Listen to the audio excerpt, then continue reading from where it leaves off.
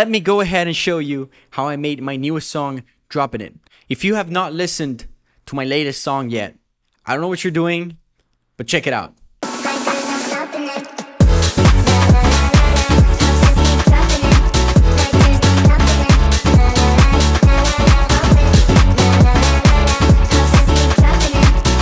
This is actually my newest song. It's called Droppin' It, and I made it about a month ago. Not only did I make it a month ago, I also released it a month ago. The way this song was made and released and everything was very interesting because it's not the usual genre I release. But here's the thing, 2023 is changing everything we are listening to, everything that is going viral, everything that we are enjoying, everything that people is asking for. And I gotta be honest, I'm really falling in love with this stutter house, nostalgic kind of house thing that is going on around, and I think it has so much potential. I've always been a huge fan of Eurodance, of this 2000s, 90s kind of house. I've always loved those open hi-hats. Like, I'm a huge fan of anything that sounds nostalgic. And that is exactly why I made this song. I gotta be honest, I made this song just for fun. I was not supposed to release this. And I posted it on my stories and I was like, yo, I'm vibing this. And people were going nuts. I haven't seen people reacting to my music that way in years. Some of my producer friends that have gotten so huge that don't even send me a message anymore, send me a message about it. And they were like, yo, that is so sick. How can people be so crazy about it? So it made me ask myself, should I just finish this? And this is how I made this song. I'm gonna walk you guys through it. I'm gonna show you guys exactly how I did it. And this is how I made the track. The idea basically started off with this, okay? It's just a piano, sounds like this.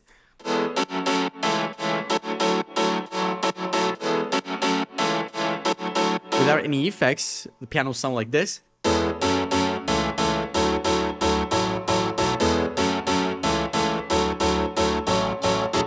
So it's a grand piano. And then a sort of like electric piano.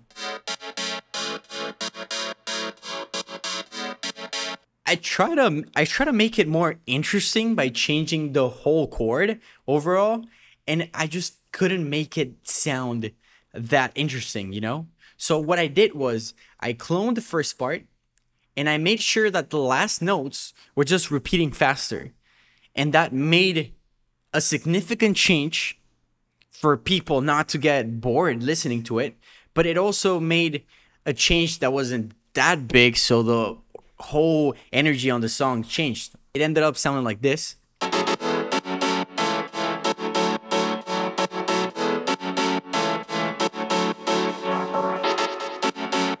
I've also, of course, filtered it. Basically, that repeats over and over and over again throughout the whole song.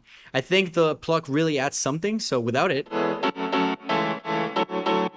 I think it's cool, but it's not, it's lacking that crunchiness. It's lacking that, like, you know? So we add that. And that's it for the pianos. Then we went ahead and added a bass line, which sounds like this.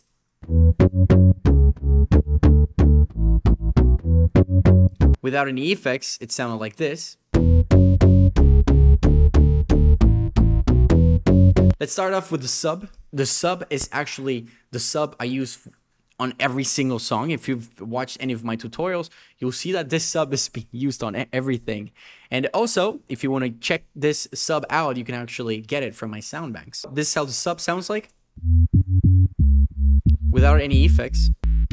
It has a bit of high frequencies because I did add some distortion with Camel Crusher, as you can see here. Just British clean, really adds really cool distortion. And I just got rid of the highs for the sub. Then I went ahead and added an organ bass, which is the usual M1 piano.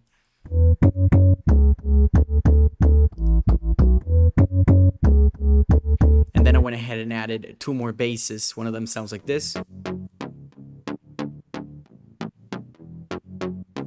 Then another one. My idea with this, remember, nowadays everyone's doing music that sounds very analog, that sounds very organic. So my goal here was I'm not gonna add a sound that sounds too futuristic or too crazy. I want to add sounds that sound nostalgic, sounds you've heard before, and that's what I did. Just so you guys know, I just dropped a melodic house essentials Serum sound bank where I added all of these basses as well as new ones where I created that I created specifically for this type of genre, stutter house, Euro dance, whatever you want to do. Check this out. If you want to make the typical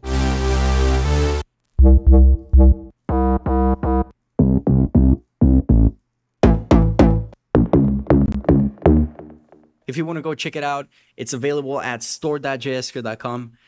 Let's keep on going with this video. Now, after I made the piano, then I went ahead and made an ARP that would repeat the same note over and over again. Sound like this.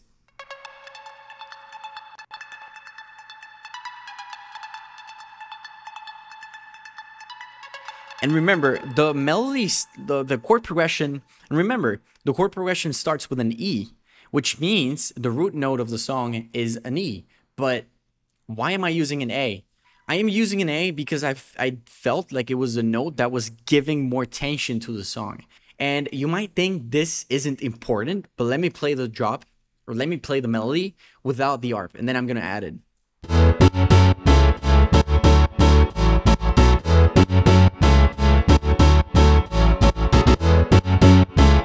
Once I add the ARPs, it sounds like this.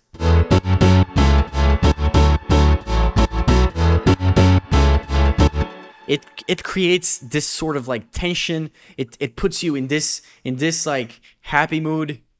After this, I was like, bro, I need to add something to make sure it's not boring, because you don't want to keep the same thing playing over and over and over again. Of course, you make use of like automations and stuff like that to make it interesting, but I wanted another element. Like I wanted something different. So I went ahead and added a different bass line, which sounds like this.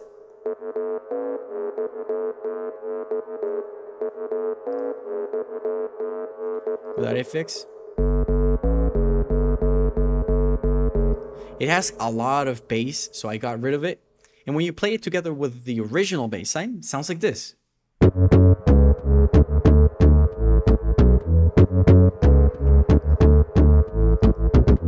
Can you guys notice? If you notice, this melody is not playing the same bassline melody. How does it sound good? It's all basically harmonics. I am playing notes that are part of the same chords, that are part of the same scale. That's first part, like make sure you're on scale. And what it's doing here is basically playing a melody and over. I guess there should be a music theory name for this. I'm sure it should be like inverse melody or something like that. But it's basically playing a melody that goes very well with the original bass line.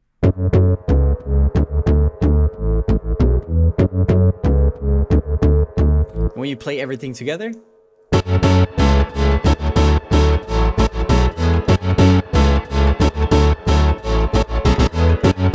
not only did this add a level of depth to the song, but it also added a level of emotions to the song, which is what I wanted. I wanted to add more emotions here. So in this part, it's like you get even more helpful, you know? Afterwards, I created a melody that sounds like this.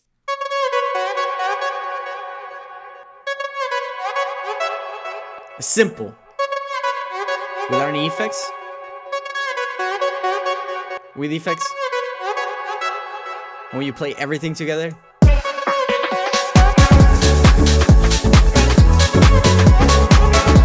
Then I went ahead and added some drums. Of course, here's a kick. Then a hi-hat. Then some snares. Then some rim shot. Then I went ahead and added a clap and then another clap.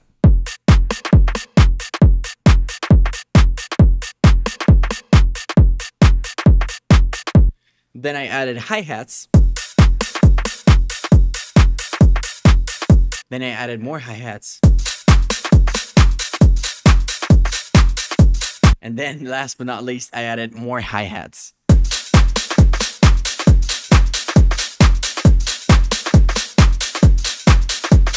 I mean, yes, they are there to fill out frequencies, but they're also there to add rhythm and also space. So how do I know when I should add more hi-hats? You never know, and it's all about taste. Like, if you want your song to be very full of drums, you can add more. But if you listen to, like, let's say, new Skrillex song where he is making Stutter House, you'll notice that his drums are a bit less cluttered. This is crazy.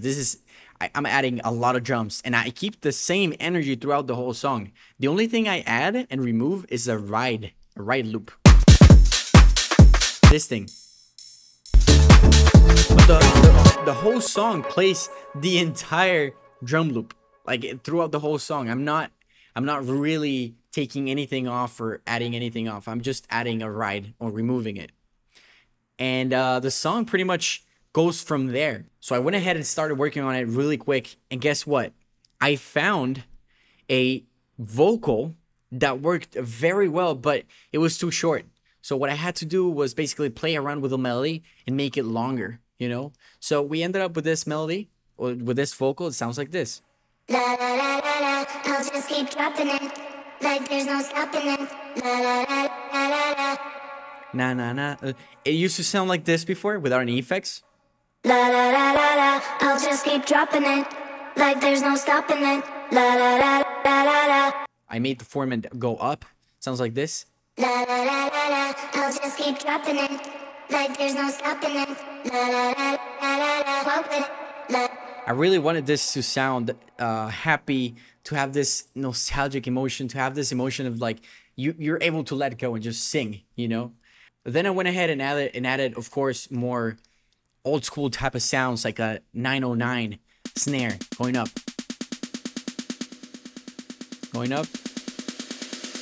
And that's the whole thing I'm using for transitions, bro. I'm not using anything else besides like another snare fill and some noise. And that's it. Just like they did in the 90s and like 2000s, they didn't have any crazy cymatics uplifters. And that's pretty much it for the song. Like, that was it.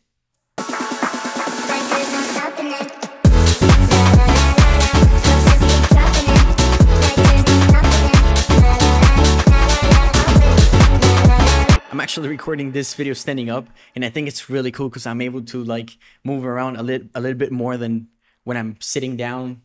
I don't know. I think it's pretty cool.